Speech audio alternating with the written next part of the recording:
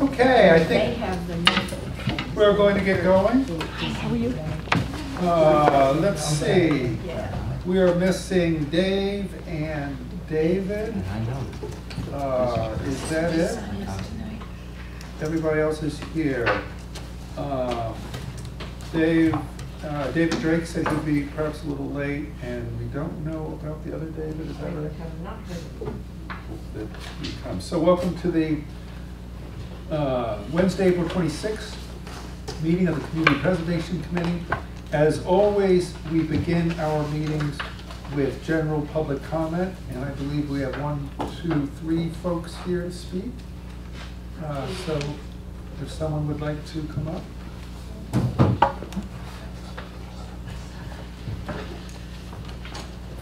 Thank you. You've heard from me before. Lisa Clausen. I live at 35 Harrison Avenue in Northampton. And I know that you're taking up other business tonight, but just here to say I can't stay for the full meeting, but look forward to continuing to work with the committee or subcommittee if that's how you choose to start looking at ways in which to address wage theft issues regarding the CPA funds. And I'm very open to a variety of different approaches that could be taken on it, and look forward to having a further conversation. And happy to participate in future CPC meetings or meetings outside of the full committee, whatever works for you. Thank you. So again, Lisa, before you sit, and for other folks speaking to the wage theft issue, our agenda this evening is to discuss the funding recommendations for this cycle. After that, if time allows, we will begin the process of discussing wage theft and how we're going to go about that. So all of you are welcome to stick around for that, but whether we get to it or not we'll have to see how time goes. Right. But thank you. Sure, and I'm here with George Schroeder, who testified previously, so he's choosing not to, but is just here again, his presence in support of the issue, who's a Northampton resident. And but neither of us are able to stay for the full meeting, but again, are available in the future. Great. Thank you. As always, thank you so much. Thank you. Hello, I'm Elisa Klein, 18 Chestnut Avenue in Leeds. I'm a city councilor for Ward 7. And it's great for me to stand behind this podium and speak to you because I usually am sitting there and I get really nervous when I come and speak to bodies like this, so it's good for me to remember that when people come up and speak at city council. I just wanted to, I know that you might not get to even addressing the wage theft issue tonight, but I did want to offer some comments as one of the original co-sponsors of the wage theft resolution and the order that the city council passed. And we also did a lot of work with the mayor and the city solicitor to have the mayor's executive order shaped. We're still working on kind of reshaping it, but just so that you know, I've been involved with this at that level for quite a while. So because I get nervous, I actually wrote something out. As a city, we collect taxes, an obligation of every resident.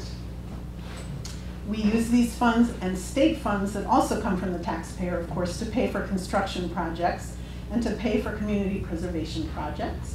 That's where you come in. People do the right thing and they pay their taxes. It's the city's obligation to do the right thing with those funds, just as we are doing the right thing when we commit community preservation funds to projects. Why would we allow contractors and subcontractors to essentially steal money from the people that they employ? Why would we not hold them accountable for doing right by their employees and paying them what they are owed for their labor, and in the construction industry in particular, their very hard labor? As a city councilor, I have an obligation to ensure that we're doing right by constituents' tax dollars. I want to ensure that the people we are paying to get jobs done are being treated fairly, and that constituent tax dollars are not being used in fraudulent or unfair ways. So I think you know, you've probably heard from Lisa that Harvard has a construction policy research center, and we know from that research that they produced that 1 in 4 construction contractors in the state misclassifies their workers so they don't have to pay taxes on them. And the repercussions of this are twofold. The first thing that I think is a really significant repercussion is that workers are unsafe in their jobs because it means that the contractor isn't paying for their workers' comp. Yes, right? That is correct. And the second major repercussion is that Massachusetts and local municipalities within the state are losing hundreds of millions of dollars in unpaid taxes, and that's just common sense. Neither of these consequences is ethically supportable. I don't want to live in a city, much less be a legislative person in a city that doesn't uphold the basic ethical principles of ensuring the safety of workers who work on our municipal projects. And the people who do business here, I can't read my own typing, sorry. We also know that it's not uncommon that contractors in the construction industry don't pay their workers their full wages, including for overtime, or sometimes even pay them at all. When Councilor Carney and I, my fellow sponsor of the original wage theft resolution, we did as much as we could by working with the mayor to create a wage theft order for the city's procurement process. I think you probably know about that, for services and goods. We wrote a resolution that condemns wage theft, and we passed an order regarding wage theft for the businesses that the city council has jurisdiction over in granting licenses. But it's up to you, the community preservation commissioners, to address the issue of wage theft on CPA-funded projects. It's up to you to provide financial disincentives for contractors who allow wage theft to be carried out. It's up to you to let the contractors working on CPA projects know that Northampton won't abide by stealing from their workers, and that there are financial repercussions if they do. So, as you can tell from my slightly garbled writing, I am here to encourage you deeply to consider developing some really strong language, and clawback language, I would suggest, for any contractors that are receiving CPA funds. Thank you. Great, thank you so much. Anyone else with general public comment?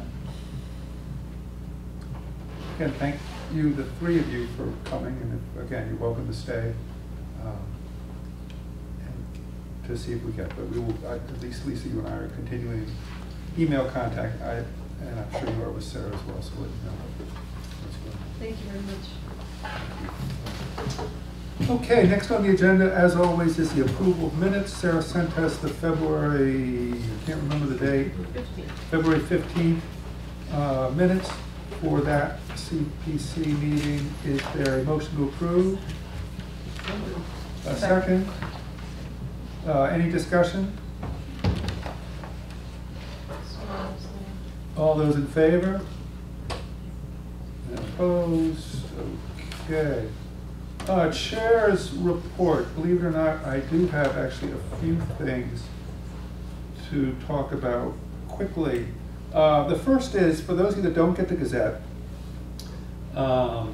we've been really getting great publicity lately, we being the city and the project. Historic Northampton is just all over the news. I think the two new co-executive directors are just so active and really taking it to a new level. And between the letters to the editors and the articles, all mention CPC and how they couldn't do it without us, and it really puts our work and our funding in a very positive light. So that's been nice to read. Also, Broadbrook Coalition, who is a master or mistress of good publicity, they've been on the front page as well. One with the new trail work on the Haydenville line. What's that property called, Sarah? Beaverbrook Broadbrook. Beaverbrook Broadbrook. So that was nice to see that article. And then Jack and I had a nice Sunday afternoon at the dedication of the new boardwalk and new bridge. And I think there were maybe 30 people there, something like that. Yeah. COCOT, the conservation chair, Bob Zimmerman, who's the president, spoke. So again, they really bring out a lot of people, and if you haven't gone there to see the new work, it's One, it's amazing from an ecological perspective to watch the march of cattails as a lake becomes a pond. I see. Cattail marsh. We'll be funding them every few years to extend the even further. But they do a really nice job, and I think BBC is such a wonderful asset to our community. The third thing is that, and some of you may have read this as well, is that thus far, East Hampton, Hadley, and Northampton are three of the communities that have set aside money for the renovation of the Hampshire County Courthouse. East Hampton, they asked for $45,000. They contributed $25,000. They said, I'm curious to see if that makes it through City Council. I think it's May 8th or May 10th or something. The mayor was opposed to it. So, and again, like us, they are a recommending body. So we'll see. There are three towns that are on the docket: Belchertown, Pelham, Southampton, who have yet to vote. So that will be continue to be interesting to watch. How much did Hadley include? 10,000 was it? I think. I'm almost sure it's 10,000. East Hampton 25, and then we were 100. Is that right? Yeah, said that they were 200, but they were incorrect in that. So that was interesting, and that is all for my chair's report. So before we begin discussing funding recommendations for this round, Sarah's going to once again take us through a little financial review so we know what we have at stake. And we have, not taking the reserve accounts in total, just basically a little less than $80,000 to spend. And once again, can you walk us through how that can be allocated? 15,685 of that is undesignated, so we can do whatever we want with it.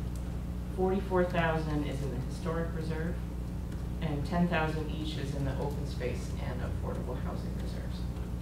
And if the committee does not decide to fund any open space projects this round, we could change one of the orders from the previous round to take that out and put it back in undesignated fund. Did everybody get that? Yes? So our spending is way above, but this was a late correction just to account for our additional state funds. Great. We can mess with that if needed. Great. So thank you for that, Sarah. And just while we're at it, I don't think this is deviating from the agenda, but I don't know if folks saw the status of active CPA projects over the years. Did people get that Sarah sent, sort of a late email? No. Well, there are four projects dating all the way back to the spring of 2009, where funds are still remaining. But again, correct me if I'm wrong, Sarah, because they are sort of in-house projects, they have not had to come back to us. That is correct. So unlike a contract which turns into a pumpkin the day the contract expires, MOU do not do that as long as any associated contracts for outside vendors are still current. However, thanks to, was it you, Chris, or the other David, someone asked for an update so we know what is still outstanding there. And it comes out to about, what, 37, there's still, the state hospital fountain is still not billing much. I mean, there's 68,000. Yeah, that one's under contract, but it hasn't been billed yet, so it looks like there's more remaining than there really is. Okay. Brian? Yeah. Can you articulate a little bit about the two things that have to do with the Northampton Canal Greenway? That's before my day, as it were. Sarah, you want to talk about that? So that is the, no, I didn't. Retaining wall near veterans. So the second one, so the first project in the New Haven and Northampton Canal Greenway, that is a bike path project for this section down here that runs from the parking lot that way. Okay, okay. So there's 27,000 remaining to fix, and that's to fix the wall that looks like it's gonna fall on the bike path. But this Goes past the Felt building and that kind of stuff down that way? Yeah. Okay, yeah. got it. So Mhm. we're trying to work out an agreement with Mass Electric, but that's a lot more difficult than you would think it is. And then the next project I said was the same one. That should be Florence Fields. So that was the Okay. So that was a $1.2 million project, and there's 10,000. I was so thinking. It's Okay. basically just about done. How did I sleep through a $1.2 That's million moving project? forward. Yeah, that's right. Didn't we just extend That makes a one? whole lot more sense. Isn't that the one we just extended? Florence Fields was the athletic field. No, the one we extended was Grove Food. My bad. Yeah. That same spot. Oh, good, the Davids have shown up, and we are. Got it. Thank you. And thank you for asking a clarifying question there, because All right. I was confused as well. Anything else on this active CPA projects? And Sarah, you keep us abreast as the funds get spent Mhm. or not. And you're not concerned about some of these that are 8 years old now? Yeah, they're all moving forward, and they've been building fairly recently and are progressing, so I don't have any particular concern about it. Great. With the hospital fountain, there was the whole issue with mass development and the land, and is that been resolved? The last I heard, at the beginning of this week, is that Mass Development's attorneys are putting together the final deed for the transfer. Wow. So we finally should be able Wow. to take control of the park. Great. Fingers crossed. Any other questions for Sarah or comments about these active CPA projects? Okay, so remember how difficult this meeting was 5 months ago in our final round of 2016. We have far fewer projects this round. And now is when we will do the funding recommendations. So we have to remind us, we have 4 projects. The Conservation Commission Fund, which is asking for $40,000. The Hampshire Expansion, which is asking for $500, right? Am I looking at that right? $500,000. The Northampton Fair Housing Assessment, which is asking for $20,000. And then remember the small project, the Lathrop Invasives, which we bumped up, who was asking for $3,000. So that becomes a total of $563,000 in requests. Did I do that right? I think so.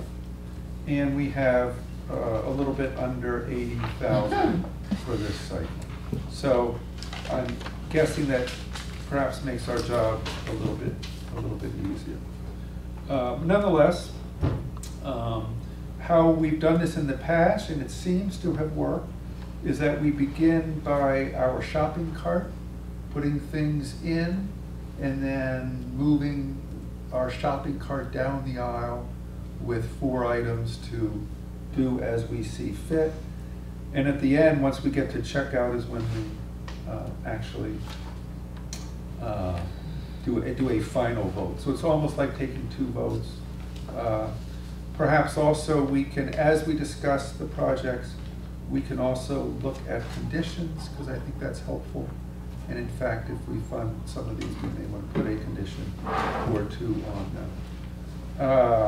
So in no particular order, however, I thought maybe we'd start from the smallest ones to the largest ones, if that makes sense. Or would you like us to, are you in a rush out of here?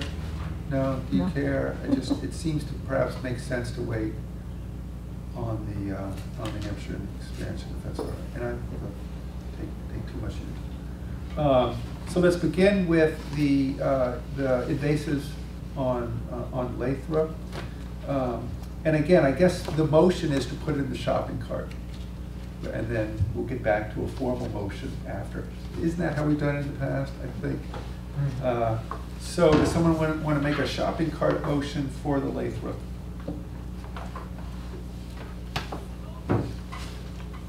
Sure, I move I move to put the Lathrop Invasives project for $3,000 into the shopping cart, subject to some increased signage for public parking and access. Okay, so that's actually both a financial thing as well as a conditioning. Yes. It is. That's all right. Is there a second? Second. Okay. Discussion. Well, you've already, I recognized before I got here, you've already dealt with doing this same sort of thing previously, which is precedence of some kind. Somehow or another, it's almost no money, but I'm just not particularly in favor of it. It feels like such a private place. It's just my personal opinion. I've been giving that some thought and went back and sort of looked at what the requirements are and sort of clarified for myself that that the CPA statute allows private open space, as long as you've got a conservation restriction, which this would have. The possibly limiting part is the anti-aid amendment, and that doesn't really require that it be public space either, but it requires that it be for a public good or public purpose rather than a private benefit. So I was thinking of trying to figure out whether I thought this was really a primarily private benefit or primarily public benefit. And having gone to the site and seen where it is and seen the difference between the land where they've done the work and the land where they haven't, and Yeah, seeing that it's right on a brook and this stuff is just going to spread into other land and other conservation land, and it is part of a larger area that's been conserved. And given the amount of activity contributions that have been made towards doing this, I'd be prepared to support it. I think there is a public good that it really is preserving open space, beneficial species, beneficial habitat, and there is a benefit from that. Other folks? I would second that. It's very well said, Linda. I agree with that. Also with the idea that they're leveraging our money with donations and work of their own and money of their own, and actually setting an example for other groups that do set aside conservation land and then actually do some stewardship of what they set aside. So I think it sets a really good example for other groups that want to take care of the land they have in conservation. Linda, do you want to speak a little more to the condition that you set and sort of flesh that out a little more?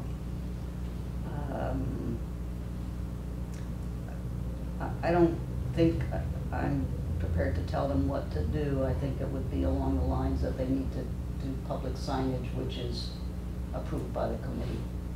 Before we release it? Before we release the funds, yeah.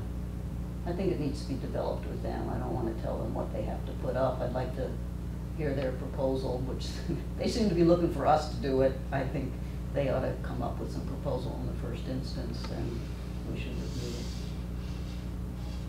Who else did the site visit? Chris, do you have? No, I thought Linda did a really bang-up job of laying the case out for them. I just sort of tangentially, what's the requirement that we put on all recipients with regard to acknowledging CPA? Sarah? The standard one is that they have to acknowledge the CPA funds on their website and in any press releases and materials. Signage is a little bit different for each project. Okay. I'm wondering if that nudges them in the right direction, that requirement. I mean, obviously we want something more extensive, like where is it would be a good one. But, you know, if they're gonna be doing signage for us, that may direct them sort of in the right, get them headed in the right direction. Any other comments on this one? Yes? No? So again, our preliminary vote on this motion is to put it in a shopping cart, not to check out. So all those approved of $3,000 to Lathrop for invasive removal, with the condition that we can further refine, that they do some sort of public outreach to make us or Northampton folks or other folks aware that we have access to the trails and that there is public access to trails. All those in favor? All those opposed? So that's an 8-1 on this shopping cart. Okay, so moving right along to the Northampton Fair Housing Assessment report, or whatever we're calling that. Plan, I guess. Is there a motion to put that in the shopping cart? I'm going to put it in the shopping cart for $20,000. Second? I'll second. Discussion? I have a question. I think, as I remember last time we spoke about this, we left it with a question about whether this was sort of part of the operations of city government that we shouldn't be funding. Did we ever get an answer to that question? They think we should. I'm sure they do, but I guess Yeah, whether it's a category error or not is irrelevant, I suppose. it sounded like the only place it could come from was CDBG administration, but there's not enough in CDBG administration to cover it. And it hasn't been line item anyplace else in the city budget. At this point, at least. Are you concerned about that? I'm concerned because this is not, it's not a project. And this is not something that the citizens of Northampton feel like this is a project that the CPA is funding. I understand the public good of it, just it doesn't ring true to me as in line with the other kinds of things that get funded. Are we gonna actually discuss this now? Yeah. Okay. Do you want to? Yeah. I want to explore this further for that very reason. I think that one argument that you could make is that the material provided by the work funded is going to make a difference in how the city and this committee approaches future requests for funding for housing. Just in my interactions over Hampshire, the previous version of this was used as a source for information regarding demands for housing and the amount of housing that is classified as affordable and how it breaks out demographically and by income. And it was useful information for me to get a better understanding of the population that Hampshire and like projects serve. So I do think that even if it's not directly supportive of that kind of work, I think it can be a really useful piece of information. So I just want to raise that, but I'm still not convinced that tips it over. If we're going to be really hardcore about not funding routine government function. And I think I'd like to learn more about what the limitation on that actually says, because I'm not, I mean, I know it's out there, but I'm not sure exactly what it says. As far as CPA goes? Yeah. So the exact wording is CPA funds shall not be used to replace existing operating funds, only to augment them. So you couldn't use it to fund something that you couldn't use it to fund operation of a school or operation of a city department or something like that. Okay. So it seems similar to a playground construction project almost, where it would, yes, it would be great if the city funded this, but they're not going to. So But this is a requirement, yeah, that's the whereas thing a that city makes it different. playground is not. Yeah. I mean, I think it's fine under CPA, but the committee could certainly decide not to fund it because I think it should be funded for other city means. But I don't think there's any legal issues with deciding to fund it. If the city council, I assume they were asked for this money, I would hope they were asked before we were, they would say, well, why was the administrative portion of the CDBG funds not enough for Northampton if it was enough for the other municipalities to cover this cost? And I don't feel that we're getting that kind of, it just seems out of bounds for the kind of things that we're funding. It seems so tied to the operating of this agency within the city, and if it's truly required, and we don't fund it, and it's truly required, the city will fund it. That's how I feel about it, I guess. And I just feel, backing up, I know it's not, it just doesn't feel right to me, to people who pay property taxes that go to this CPA fund. It's just not the right, it doesn't feel right to me, I suppose. I understand all the good things about it, I'm not arguing any of those. Jeff and Linda as housing folks. I think one thing that was most impressive to me in the proposal was all the letters in the back of the proposal from basically every affordable housing organization similar that was there. I also think it's interesting that I know the mayor that tonight and tomorrow is actually having community meetings on the city budget. It's not clear. It's not also not clear to me as a housing advocate that this isn't at least in part something that ought to be funded out of the city. At the same time, I mean, I'm wondering if it's a $20,000 request. We have so little money to work with. I'm wondering if a middle ground might be to fund 10 of the 20 and ask for these clarifying questions that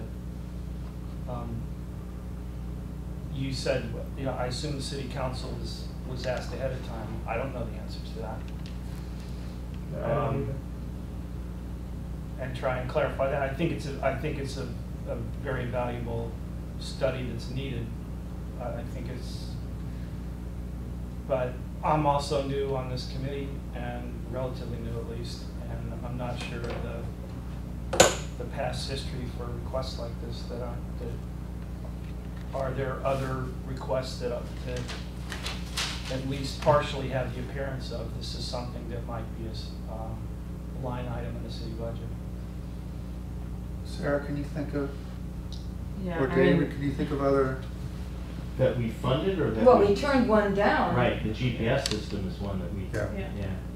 For that same. Yeah. For the same reason. Yeah, I mean, I guess anything could be looked at that way. A playground could be, softball field development could be, but but the city's not absolutely required by any federal mandate to provide any of those things. And I think that's the difference with this project. I would think the housing study has wide ramifications beyond the GPS, so Yeah. I don't think it's the same.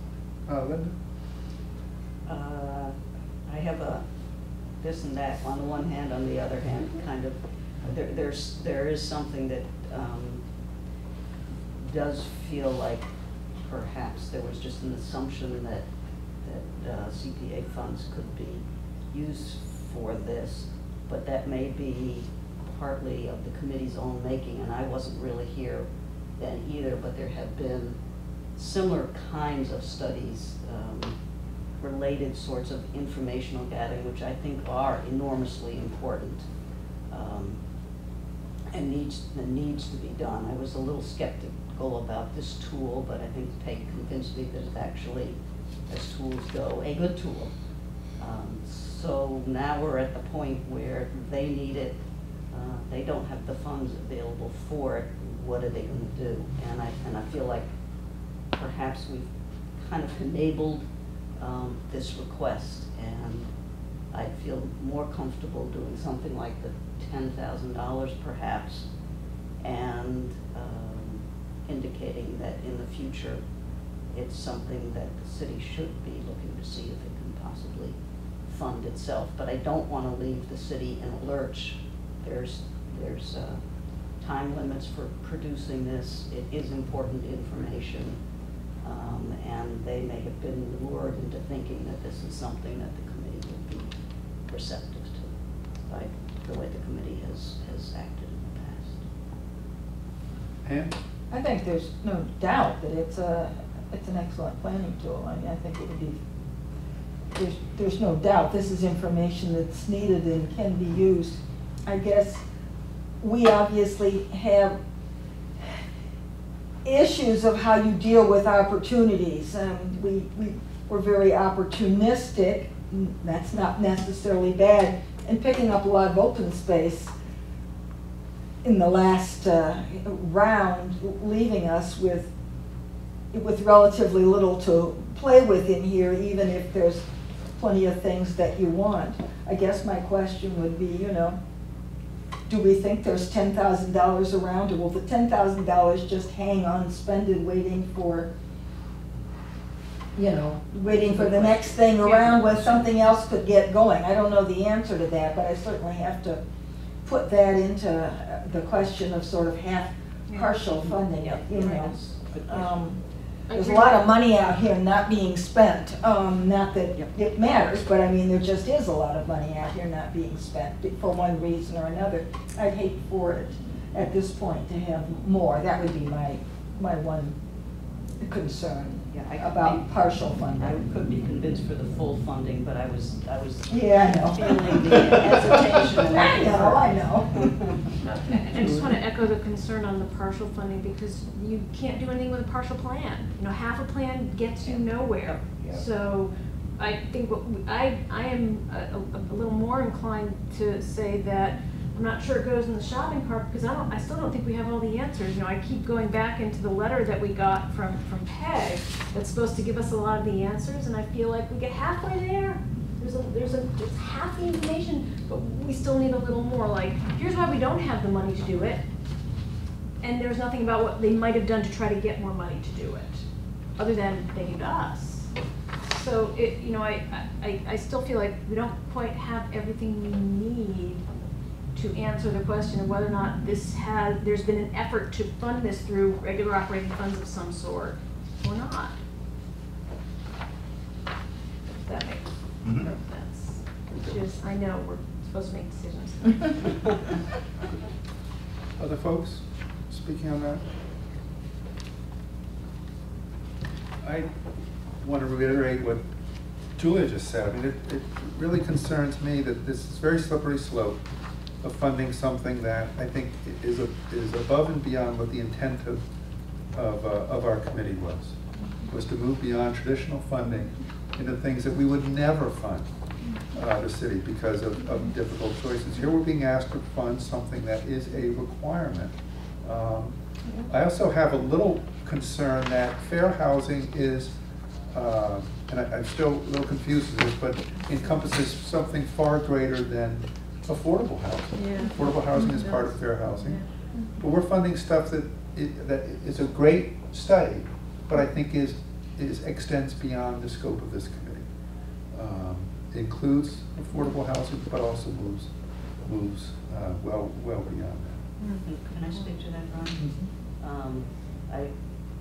I'm being convinced by your first comment, but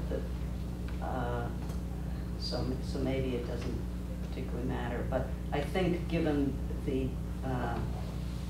way economics and fair housing interplay, that there is tremendous overlap, particularly in this city. If this were another city, it might be a different matter. But in this city, I think affordable housing and fair housing become, in most instances, almost synonymous. And I don't think there's that much of a gap between the one and the other. And I will defer to your expertise on that, so thank you. Other folks want to speak to this? So the motion on the table is $20,000 to the Northampton Housing Partnership to fund the Fair Housing Assessment Plan. Again, this is a shopping cart or not, but if it's not in the shopping cart, it does not move on to checkout. So our vote is important here. Before we go to vote, are there any conditions that we would care to set on this? I mean, it is what it is, without our conditions. Anything that come to mind, housing folks? No, but I'm just not quite willing to give up on this because of the importance of it, though I acknowledge the validity of your concern, and I'm just wondering if there is some way to get that answer from Peg. It may be just trying to give her a Hail Mary to pull this out as to whether there were whether she did explore other funding mechanisms or not. Remember, a no vote on our part does in no way mean the group cannot come back and ask again, nor could they. I'm concerned about the timing. Yeah, and they can come back in an expedited, what do we call it? Expedited application. Expedited application. So our voting no does not. But if we spend all our money, Yeah. July comes pretty quick. We'll have more then. Yeah. I just wanted to, and this is rhetorical, but just something to consider.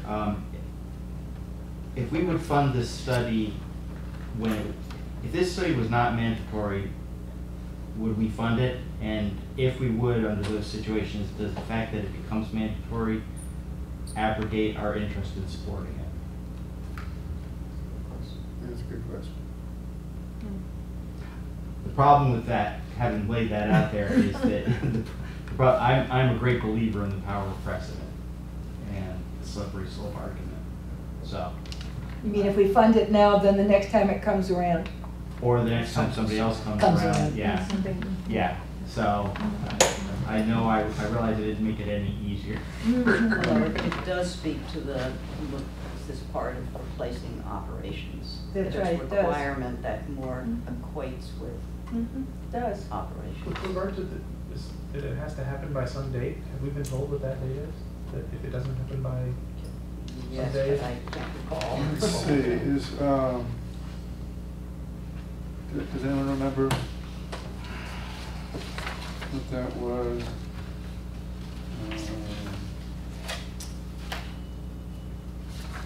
The housing partnership, their timeline is they put the request out through the end of August.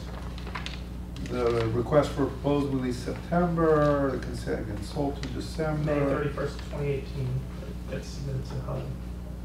April 30th, 2018, is that what you just said? Or May. So it looks like it's over a year before it goes out. So they would have the time to make an expedited reapplication. Yes. And we would have more funds after July 1. Correct. Where we might be able to actually, and we'd have time to get these clarifying questions that we all have Yes. answered. That seems to be the case, right? Although from my point of view, it has nothing to do with the amount or the fact that we have this many funds. I mean, it's really because I think we can. I guess it depends what else we do, but it really is more of a content thing. I mean, if it's truly that there's $8 million that's coming from the federal government, if we don't do this, I'm sure that the city will find a way to find the $20,000. This is a $7,980,000 difference. Maybe work that way. But we don't have that information, and I think that. Well, it's a precedence too, and I think that's a very interesting question. David, you've been remarkably quiet. Is there anything you would care to offer? You pointed out the distinction between fair housing and affordable housing. I've made the argument in the past that we're not supposed to fund city budget items. I think that's not only due to the letter of law, but to the sort of the common law underpinnings of what the CPA is supposed to do. So I think that point's a serious one.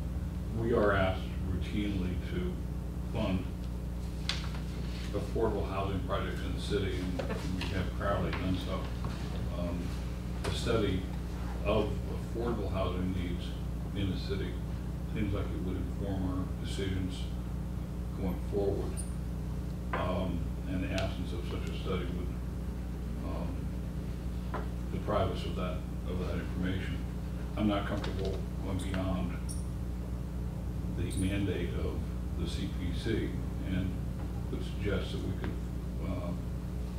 the condition would be that we would fund only that portion that has to do with affordable housing as a study. And should have been on, so I'll stop there. Any other discussion on this? But I won't shake my head when others talk. Are we ready? So the motion on the table is 20,000 for the Northampton Fair Housing Assessment Plan. There are no conditions attached to it. All those in support? All those opposed? And abstainers? I guess I'm opposed. I was No, somewhere else. So that's a unanimous in opposition for the shopping cart. And Sarah, you are always so concise and articulate in doing your minutes, perhaps passing on our concerns, or you and I can work on that. Absolutely. And I talked to Peg a little bit after the last meeting, so I think that she was aware that some of these issues may be coming up. Knowing, just for her to know, as far as I'm concerned, I think we all will probably agree that this is an important plan, and we are in support of the plan. However, our concerns we all feel very well. Okay, number 3 is the Conscom Conservation Fund. The total request for that is $40,000. Is there a motion for a shopping cart? I move that we assign the $40,000 to the conservation fund. Second? Second. Discussion? I'm not sure how we do that, given the funds that have been reserved. Well, we have 15,000 we can do what we want. 10,000 for open space. That would be $25,685 is all that we'd be able to put in. Is that correct? So we could take 3,000 from open space for Lathrop, or we could take it from undesignated. Oh, right. So So we have- 3,000 already is late. Yeah. Didn't we say there was some money from the last round that we could have moved around from bucket to bucket though? We could. I think it was the bonds. Yeah, we could pull it out of some of it out of historic. No, we can't. We can't pull anything out. Is it pulling it out of housing? Only got 10,000 in there. Historic has to stay as it is.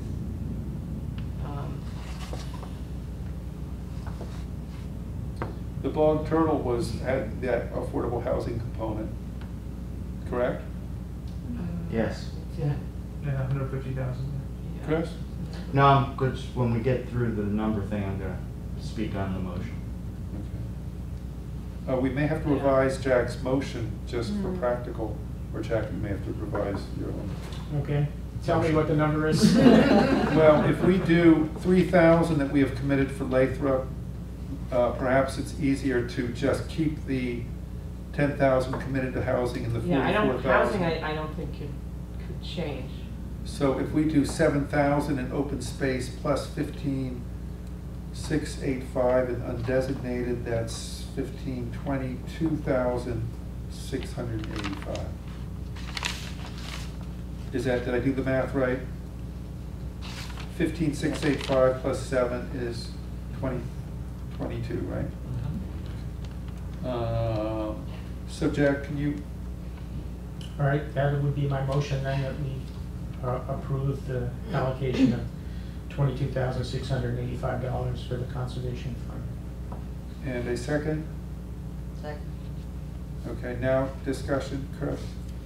I'm going to move that we put 50,000, minimum of 50,000 into Hampshire Inn project. And I'm gonna go looking for it anywhere I can find it. And I'm gonna be more than happy to use the request for conservation. The conservation fund is the payer for that. I think we did plenty for the conservation fund back in November. And I'm committed to finding as much money as I can for the Hampshire Inn program. To speak to that, is there any historic preservation in Hampshire Inn? Why, yes, there is. Yes, there is. There is. Right. Okay, so it can come out of both. Mm-hmm. That's why I was kind of historic and designated, actually. Okay, so other discussion on 22,685 for ConsCon. Wayne spoke that the Conservation Commission fund now is at 0. Correct? Sarah? Yeah. Okay.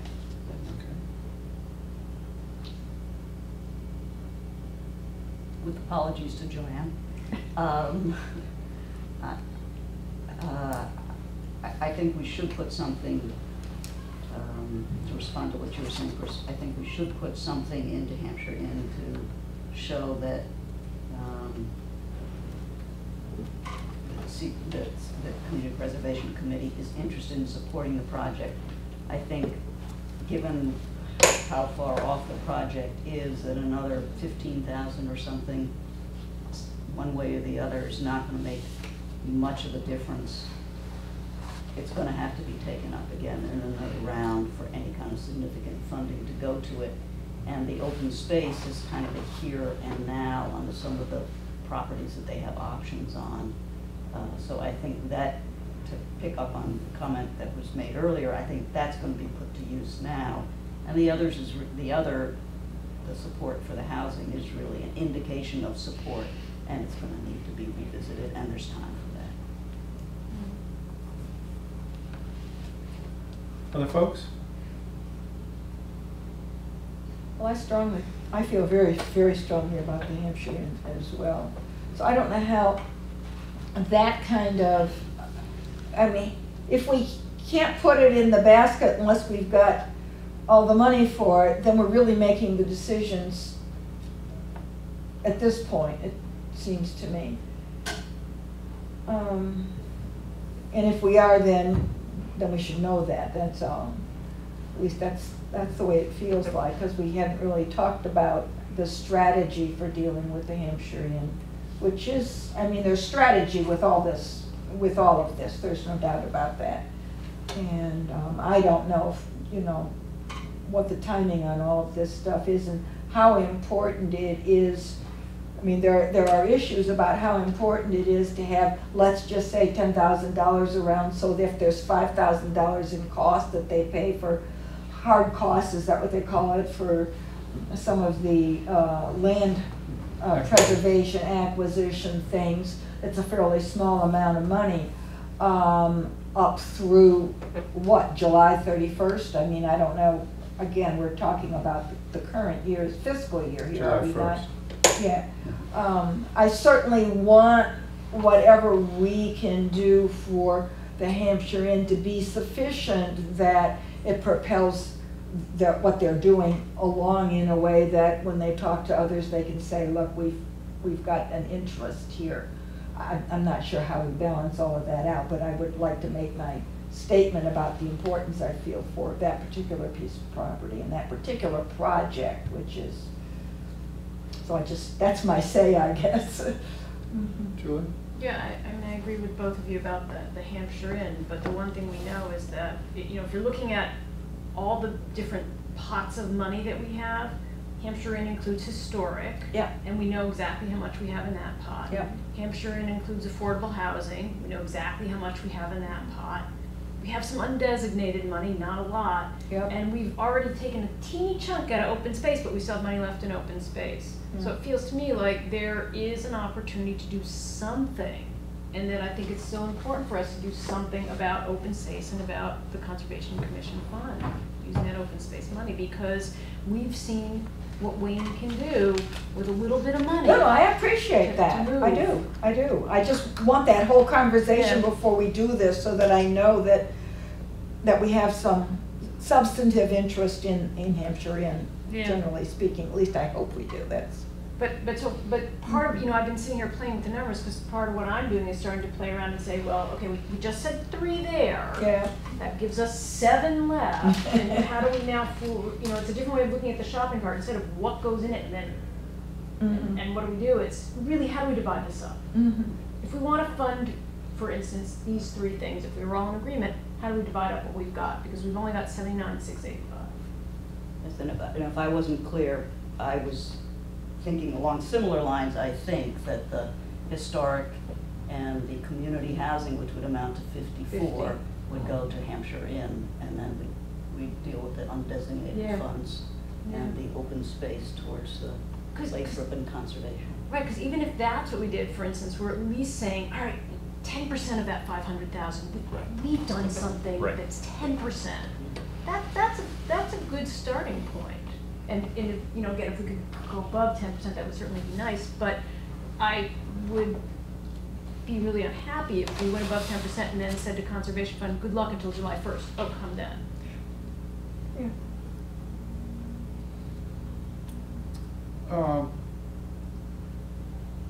I don't know if this is appropriate or not, but Joanne, do you want to speak, what good is 50,000 at this point to you? Is it appropriate for me to ask her to, okay. Hi, Joanne Campbell, Valley CDC. So yes, we need a commitment of some amount of funds, because we may be going in for pre-application in December, assuming that that's the schedule. So having a commitment from this committee, a hard commitment, and 50,000 would be a good number. I mean, 10 sounds small, but listening to your discussion, and then also hearing discussion that that you would like us to come back in for some amount of money in the fall, that would help us. We would have the local support going in for the pre-application, and based on my experience, I haven't been here for 2 years, but that most likely the fall round might get approved by City Council in February, kind of maybe January, February. If you go through that process, then by the time, assuming we were invited in for a full application, we would have another commitment from CPA that would show a larger support that would help make our project viable.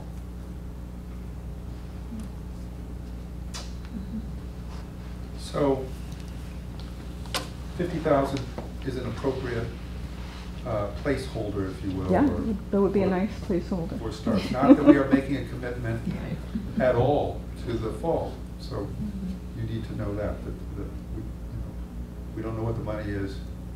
Our discussion will take place then. So can someone help with the math here? We have 70, let's call it 80,000. We committed 3,000. We have committed this in the shopping cart. That's 77,000. If we were to do 50 to the Hampshire Inn, that still leaves us with 27,000. Yeah, 26,685. So we can do, so the motion on the table is to do 22,685 for the ConsCom fund. So no way does that negate the 50,000 that we've been. Correct? Yes. Yeah. Okay, so any more discussion on the proposal on the table, which is 22,685 for ConsCom?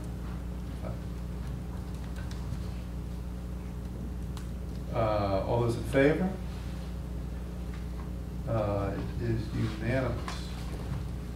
Sarah, you got that 22,685 to Wayne, and Sarah and Wayne will work their magic as they always do. Okay, so in our shopping cart right now, we have $25,685 spent, which leaves us with what again? 54. 54 and change, right? Or is it exactly 54? It's exactly 54. $54,000. So moving to our last project, the Hampshire Expansion Project, that has come in at $500,000. Is there a motion on the table for that project? Okay. Move we approve $50,000 for Hampshire.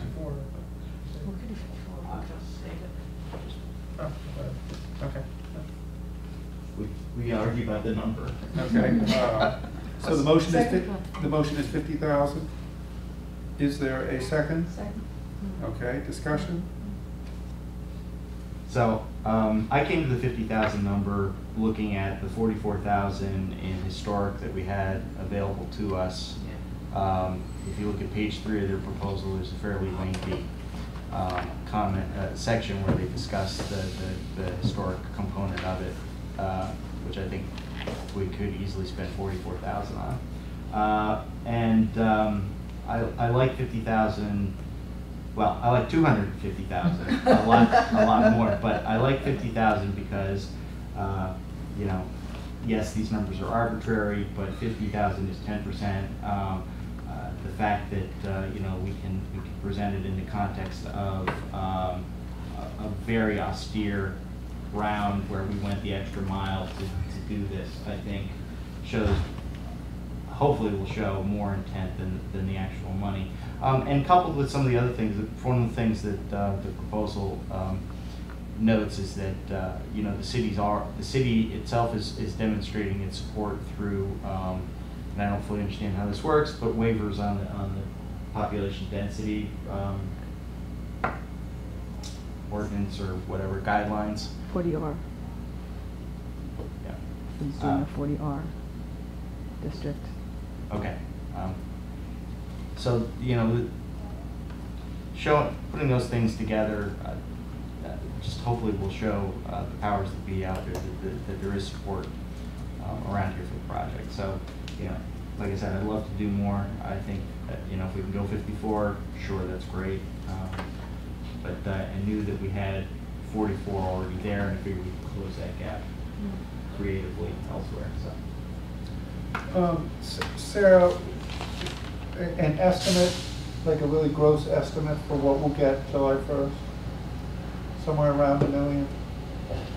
For what to spend minus? Assuming that I have no way to guess at all on the state match because of Boston coming in. So that so that's totally up in the air.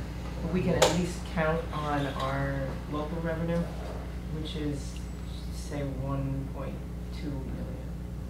And of that, how much is obligated in our, And then we'll have to subtract Pulaski Park is going out to bond. I don't have the payment schedule for that yet, but that'll be on council agenda coming up. So probably subtract 750,000 from that. subtract 750,000 from our 1.2 million? Yeah. 450. That's it. But that's not including any state match of any Right. kind. What was the? Hold on, we're not bonding 750,000 per No, but we year. have other. Yeah, so that, No. so it's about, let's see.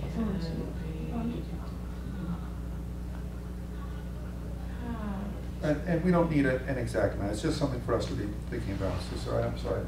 Oh, that's okay. I didn't respond to. There's a $270,000 payment. Is that the one? Lawrence Fields is paid off, so it won't actually be that much. Or, right. Oh, I see. So maybe, The second down, right. maybe 300,000? We just saved $450,000. Yeah. We paid off the bond, There's the that's very project. exciting. 300,000 plus Pulaski, or? I'm just guessing. I have no idea what the payment schedule will be for this Pulaski Park bond or when the payment will be due. So I'm just guessing. So anyway, that's just a figure of, let's say, somewhere less than $1 million. Yeah. If we take 400,000 from our local match, that's probably a very worst case scenario. We'll definitely have more money than that. Okay. All right, so let's go back. Sorry for that digression. Let's go back to the motion, which is 50,000 for Hampshire Inn. Other folks want to weigh in on this? I like it. If we put a restriction on it, or a guideline for when they come back, what we want to see? We can do whatever we want. We're Whatever the we want. CPC. Wow. Yeah. I like just, I think we probably do this, but I'd like to see a more developed cost estimate based on, I assume, what would be a further take of design development, further progression of the design drawings. And when we go back. Other discussion? Joanne, thank you for being so patient and Thank you. being here for an hour. Is there anything you'd like to add for us to consider at this point? No, I'm pleasantly pleased with what you've had to work with, that we managed to get at least the recommendation of that amount, so thank you. I know you didn't officially vote yet. And we're good on this?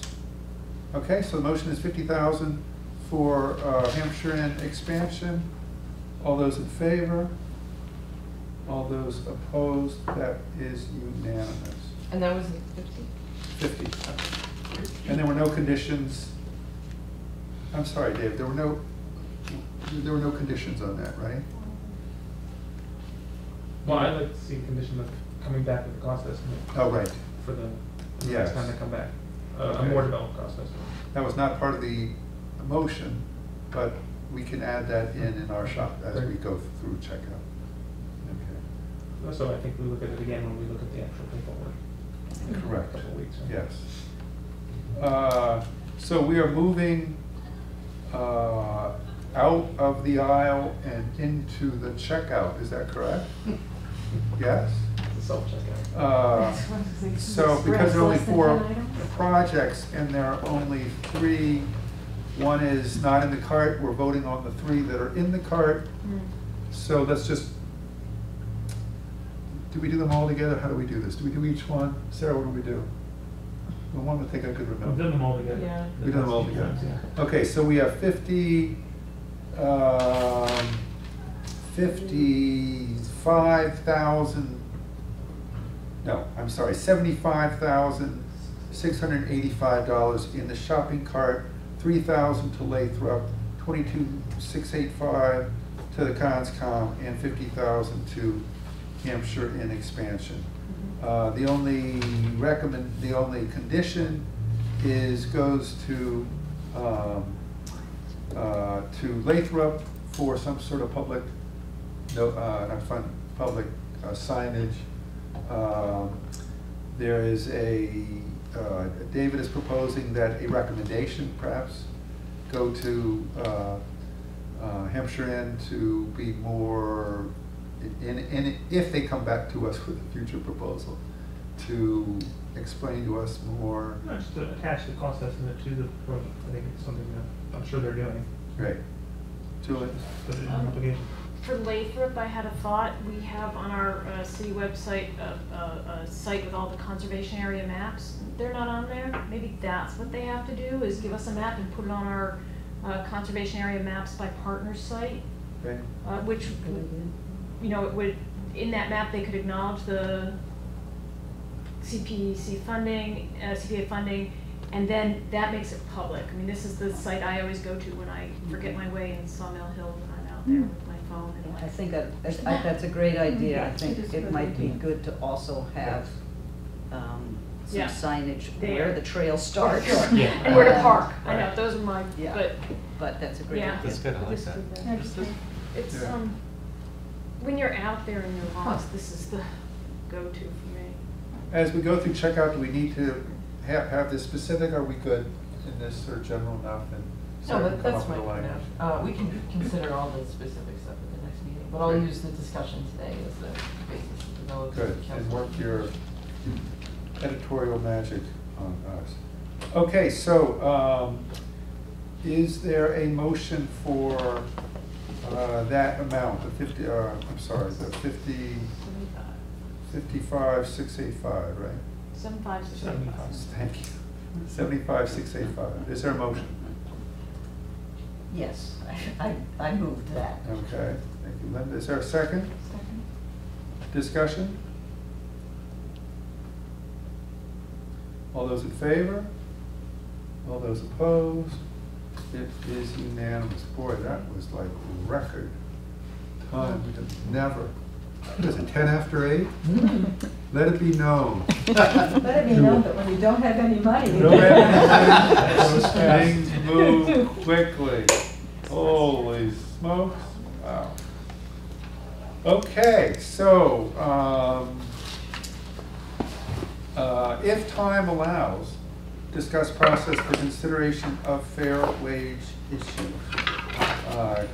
Can we begin that now? Are people up for that discussion? I think if we want to stick around and do that, the discussion, I think, was not to resolve this issue, but perhaps more to come up with a process for how to resolve this issue. David, I think it said that it's sort of moved beyond these endless process discussions, but here's one that I think we have to have. And I'm not sure that a full committee is the place to draft language for this, that it's much easier to have someone or someone's come up with that. Anne? Well, I'm not volunteering. So Anne is But- volunteering No, to Anne's chair. not The volunteering. subcommittee, all those in favor? Opposed? Unanimous. My question is, Okay. it feels as if we are creating a new something that must have been worked on by somebody else previously. I mean, aren't there people out there who do this sort of thing? I mean,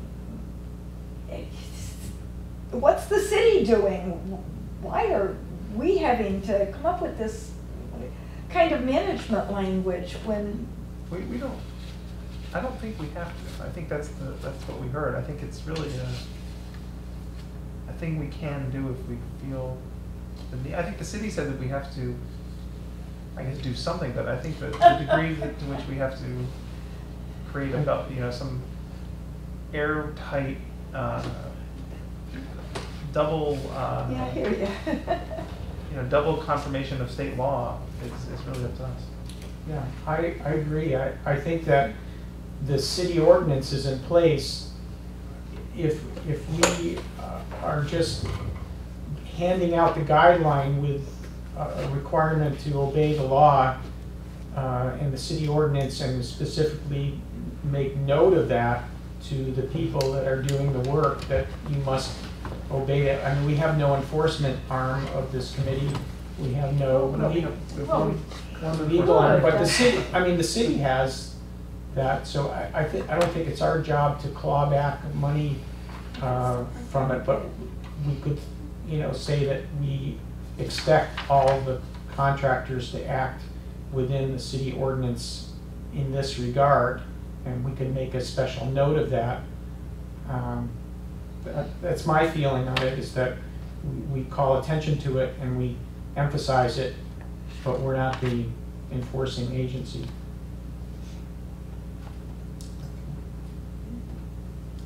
The crux of this is that we don't have any relationship with those contractors. So it just becomes a very hairy subject, or almost a toothless. What is the city expecting us to do? That's unclear. Basically, that was, the city council resolution was to take it up. It wasn't, you will pass a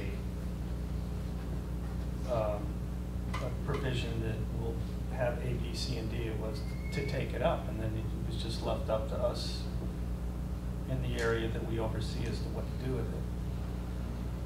I would like some accountability, because I think all the wishy-washy language about we're pledged to do this and pledged to do that is just that. It's just words. And I think again tonight we heard about 1 in 4 contractors are, it's been documented that are misclassifying their workers. So that's going on here. That you cannot ignore that's not going on, because it is. We don't know how much. This is an attempt to address that. That said, the CPC is not the gendarme of enforcing this stuff. But I think there ought to be some accountability. It's not like the CPC is going to have some part-time special investigator that's going to be out there discovering this stuff. But when this stuff is brought forward, and it will be, whether it's the Attorney General's office or an individual or a group like the Carpenters Union that was here tonight, we should have some kind of mechanism to deal with it. And I think at this point, I'm in favor of a subcommittee to explore that with the city solicitor and whoever else wants to get involved with this, because I think it's an important issue. I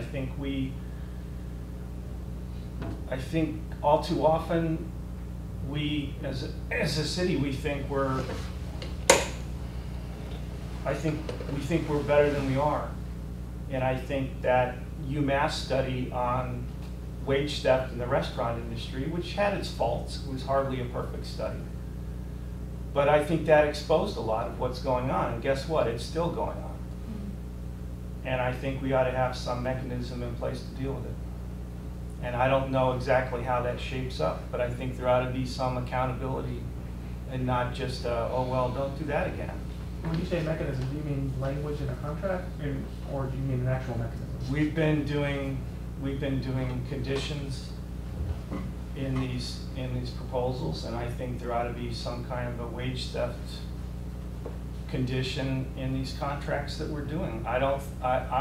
I'm still relatively new to this, but I don't think a lot of the folks that bring these proposals before us should be able to say, oh, well, gee, I didn't know that was going on, because that's how it works in the construction industry. Everybody looks the other way until they find something that can stick, and there's a lot of stuff that's known that happens, and people get away with it, and people look the other way, and I think it's a better example for the city of Northampton. We present better to the rest of the state. I think we ought to set an example for the rest of the state. And I just lost my train of thought with something that you said, Ann. You said, aren't there other people that are doing these kinds of things? I think that's the kind of thing that a subcommittee should be able to really dive into this. And it's like, there are other communities that have done wage theft components. So what have they done with regard to CPA funding? I don't know. I would like to know more. And if they haven't done anything, then maybe we're on new ground. And frankly, I'm all for it. Linda? Well, I come with a slightly different experience of having represented a developer. And I agree that it is a problem. I have absolutely no issue with requiring the recipient of the funds to themselves certify that they are compliant with wage and hour laws, and doing some clawback if they themselves directly are in violation of that. I have no problem asking the developer, recipient of the funds, to put in their contract with the contractor and require certification from the contractor. Where I'm struggling, though, from my experience, is having a clawback that reaches to the developer if the contractor does not do that, because the only way for the developer, and here you're talking for affordable housing, usually a nonprofit that's got, you know, very little staff, the only way for them to actually figure out whether that's happening is to go and do on-site monitoring, interviews.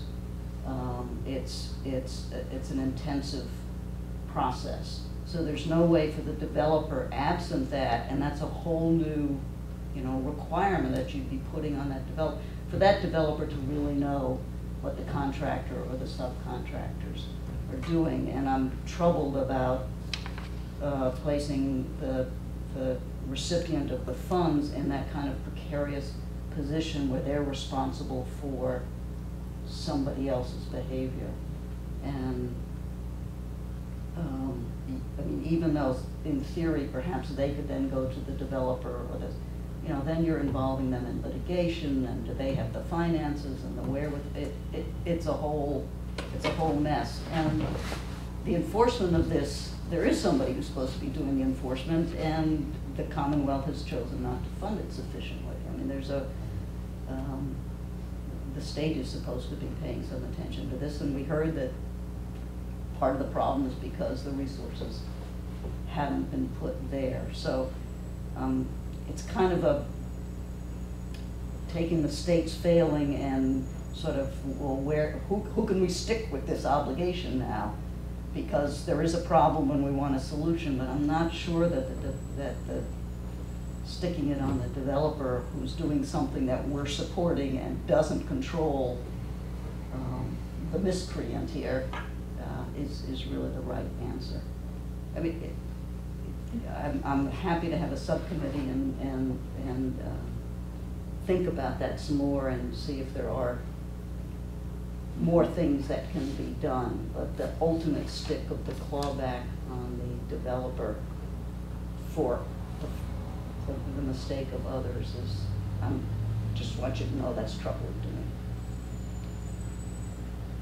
Does anyone else have comments for our two co-chairs, Jeff and Linda of the wage staff? Notice how fast he is with that. Yeah.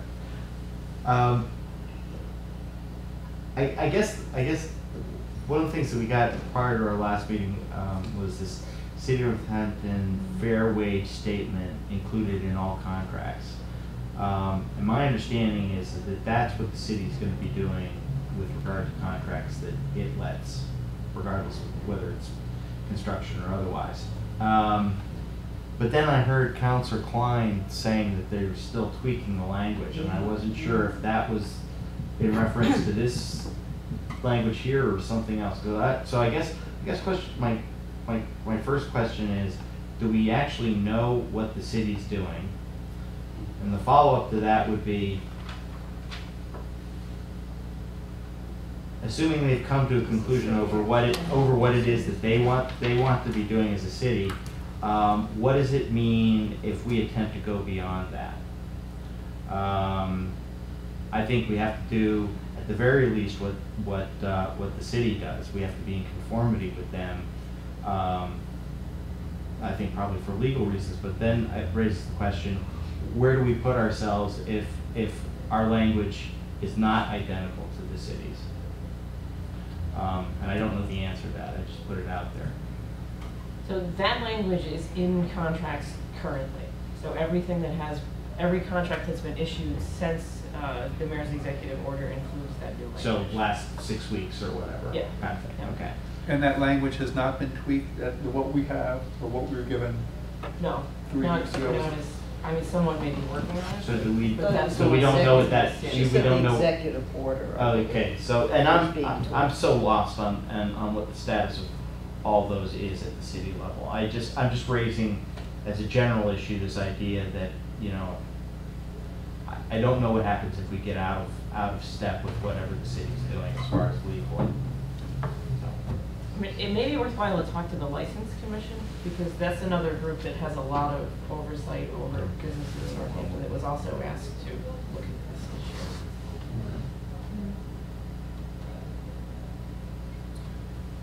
Other folks want to weigh in on this? So one issue that has come up is to form a subcommittee to try to get at some of the questions. Is this the language the city is using? What if we go above and beyond that? Who else is doing this? What about the license commission? So there are a number of issues that folks could get at, and perhaps we've had an offer from a community person, Lisa Clausen, to participate in this subcommittee as well. Are we allowed to do that? Or which? A subcommittee of this group could only be comprised of members of this Okay. group. Yeah, But she hear could come to from- every she'd single come one to of those the- meetings if she was. So we would be a subcommittee could hear from other folks as well, including Lisa, who, remember, gave us her memo with some more specific language that she was working on. So it seems to me that I'm hearing that a subcommittee would be the way to go. Is that, are people? Yeah. I don't oppose that, but again, I'm gonna restate it. I don't know why we would move forward with this until we know exactly what the city's gonna do. And we don't know that, Sarah?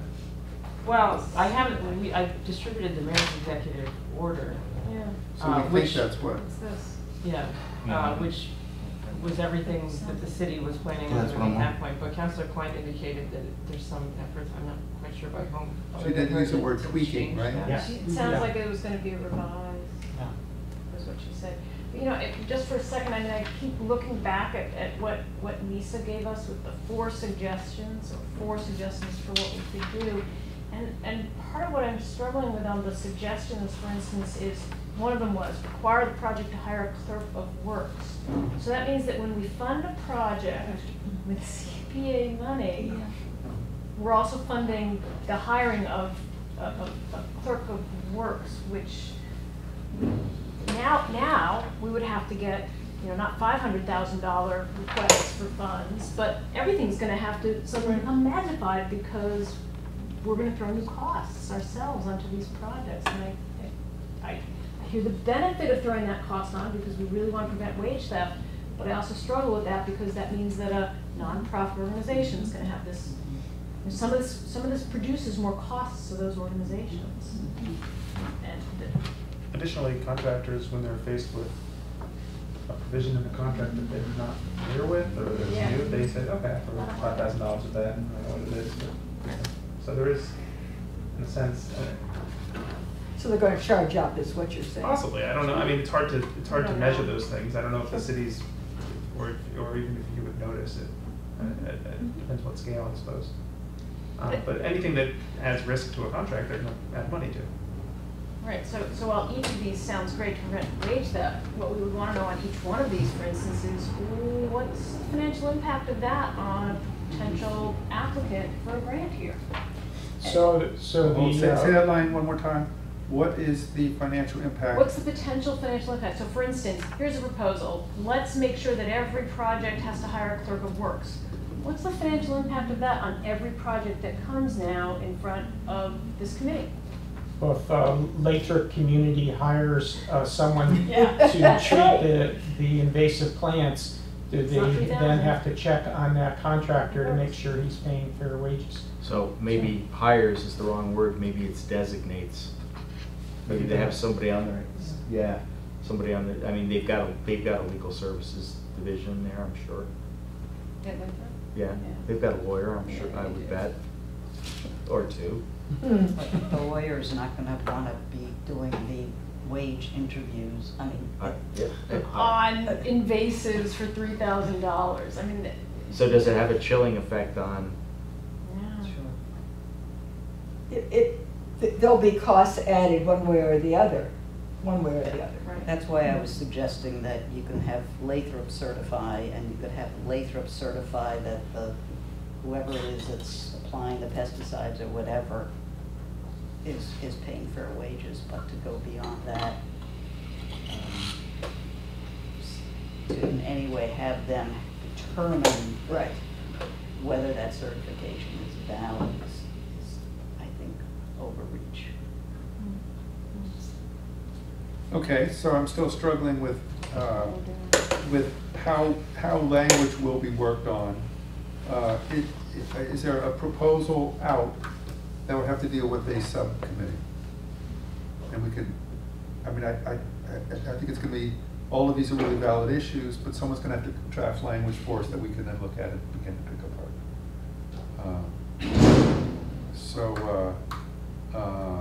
Is there would anyone want to make a proposal that we form a subcommittee to draft wage theft language that would be included in all our contracts? The more I think about this, the more I think Chris is onto something, that this is really something the city should decide what they want policy to be and tell us.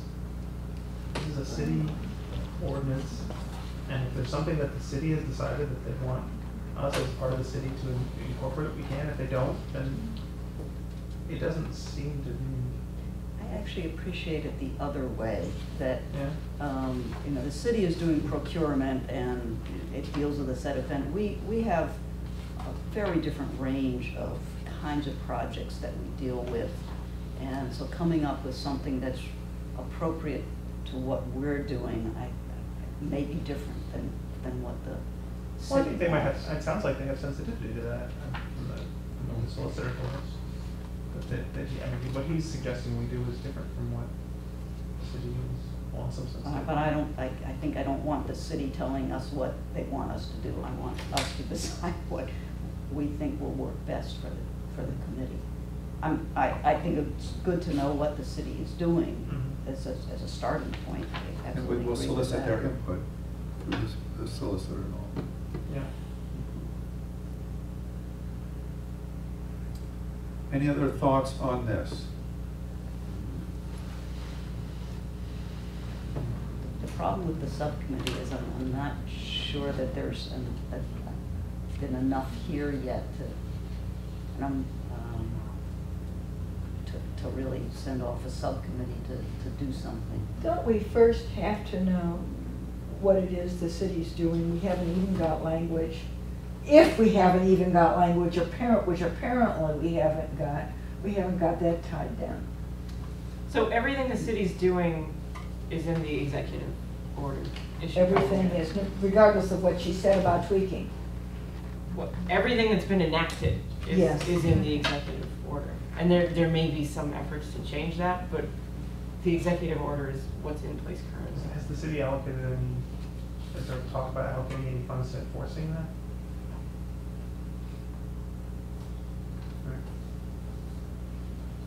Yeah, I mean, everything in the executive order sort of places the burden not with the city, which makes sense, because it's difficult to try and enforce all of these things. It's vendors and contractors. So it's report. reporting, Yeah. basically, that they're complying with all the applicable laws.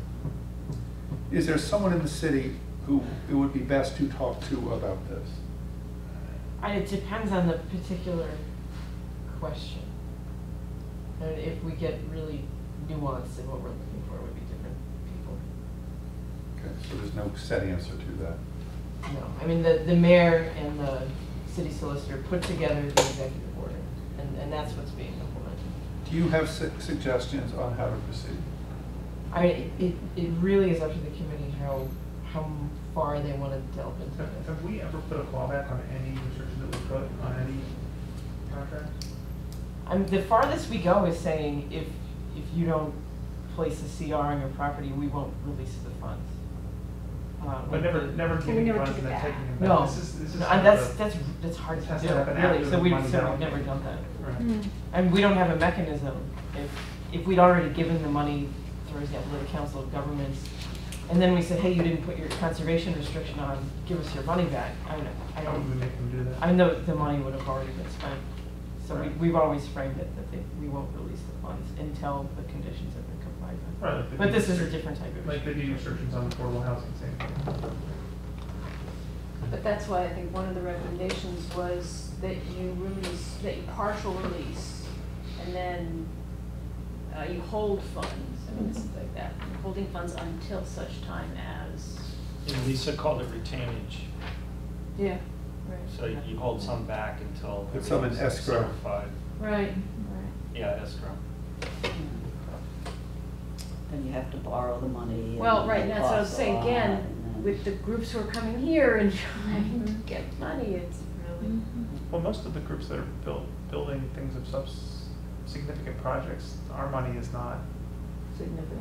well, it's significant, but it's Yeah, not but it's not the majority major. of the, it's not gonna, the retainage of 10% of 10% is not. Well, that kind of retainage, yes, but if you don't release the money till the end of the project, then it becomes. Well, retainage generally, and a construction project generally is about 10%, Right. right? And with the larger projects that later involve construction, CPA funds usually only go towards acquisition. So it would be an interesting discussion whether we wanted to apply acquisition funds later to a project where our funding is not involved. I'm not quite sure how that would work. Like with the Hamp project or the lumberyard, our money is for acquisition only and doesn't involve any construction. How many of our projects have involved construction? I tried to go back to the RS. Quite a few. Yeah. I mean, all the historic Right. preservation stuff, Yeah, and all even- of Look Park, Yeah, and you're all right. of Florence Fields. Florence Field, yeah. as well. So, the library, I mean, it's, Yeah, Pulaski, I mean, it's, yeah, we have a lot. yeah. Yeah. Is there someone, and gentlemen, who are interested in, I mean, a subcommittee is a moot point if no one wants to be on that. I'd be happy to be part of it. I don't want to be the only one, but I'd be happy to be part of it. I really do feel like I need more, I don't have my own clarity yet, and I certainly don't feel a single voice coming from this group. No, I don't think there is. That's the Right, challenge. but I'm happy to be participate if we get to that. And Jeff is nodding his head. I'm in. Yeah, I'd be happy to explore this more. So Jeff, and not that we've agreed to have a subcommittee, but if we did. We're in the shopping cart.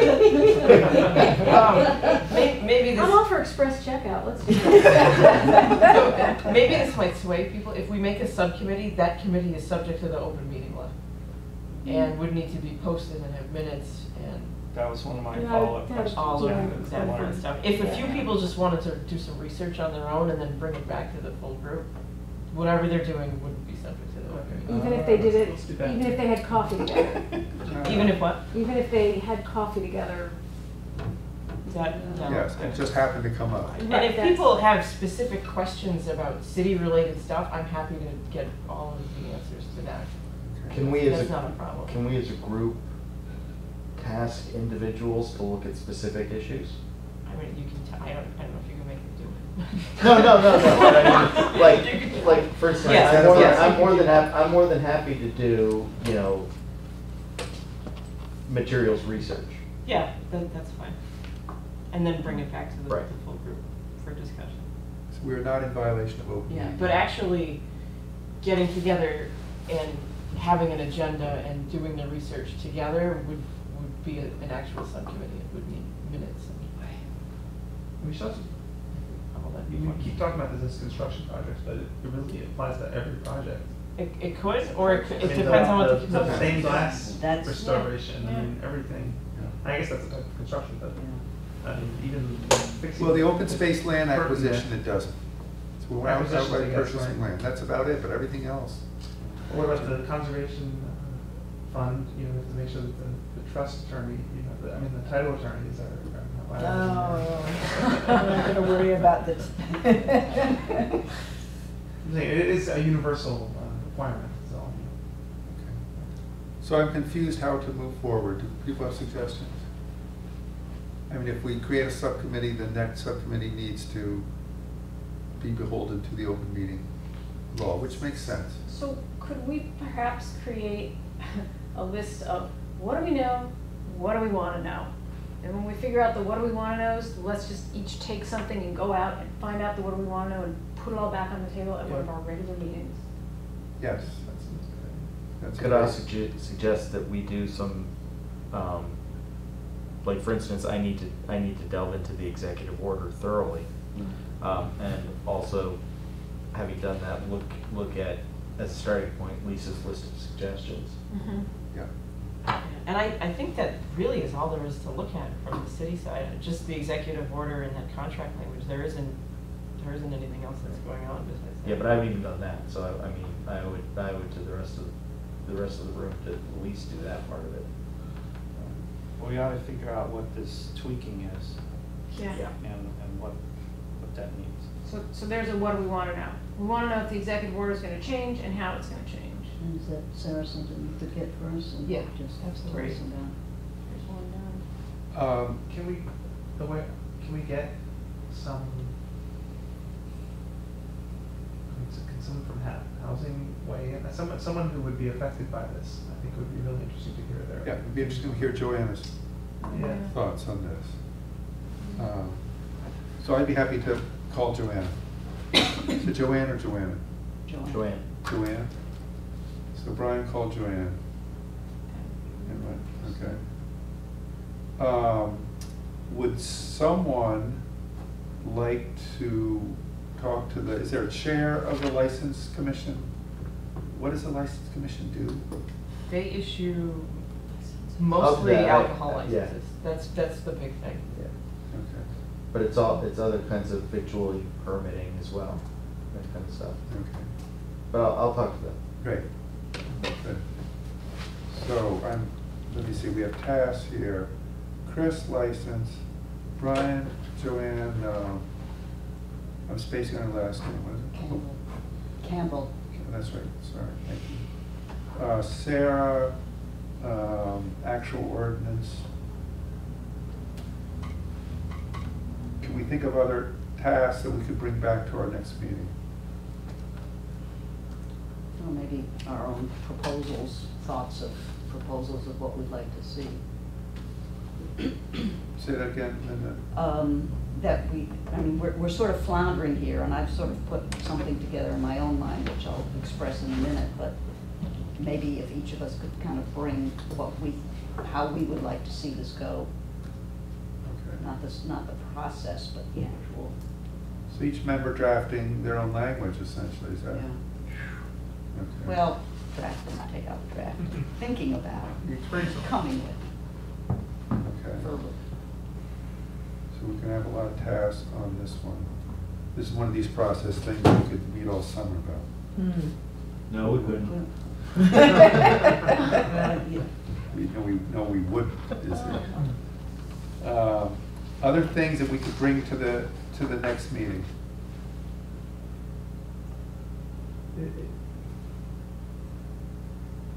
There seems to be some momentum around this issue, which I don't want to take away from the validity of it as an issue. But there's all kinds of state laws that surround construction and contracts and all sorts of things. I mean, child labor, should we attach provisions about there's all kinds of things. Seat belts, hard hats. Everything, smoking, Yeah. right? Smoking, yeah. It just seems to me so somewhat arbitrary, this, not to disparage the well-intentioned,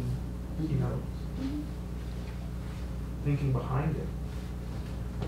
We could go through the whole Massachusetts code and add provisions for everything.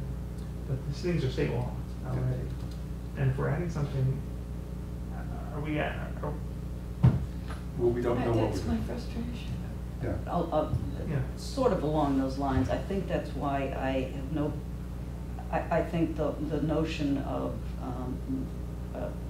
not allowing business to be done with a contractor who has violated this, and I would actually suggest that the look-back period be expanded from 3 years to something like 10, so it's got some real meaning to it. So if you're one of the unlucky few who's been caught, it trails after you for a while, and you don't get off so quickly.